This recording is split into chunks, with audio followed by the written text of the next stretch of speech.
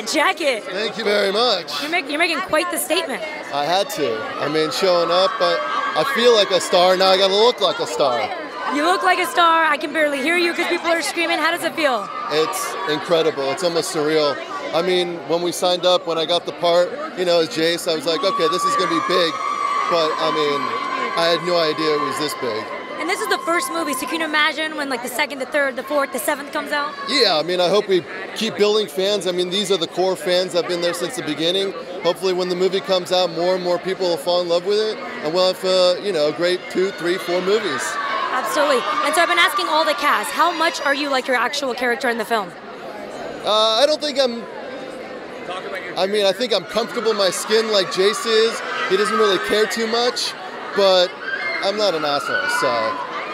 And you know what I love about the film is it's about the mysterious, complicated guy.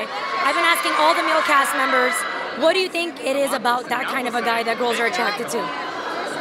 I think the mystery. That's insane. No, the mystery, I think it's like, it's the not knowing what there is. It's kind of like is it good, is it bad? I can't wrap my head around it. It's just like, what is it? And I think that might be the intrigue behind it all. Well, I love it. I think that's the best reason to watch it. I think so too. And I mean, we've all had, I think, a similar relationship. If you haven't, God bless you. But I think we've all been in a relationship that hasn't really ended the way that we wanted to. And I think that's why people identify with it as well.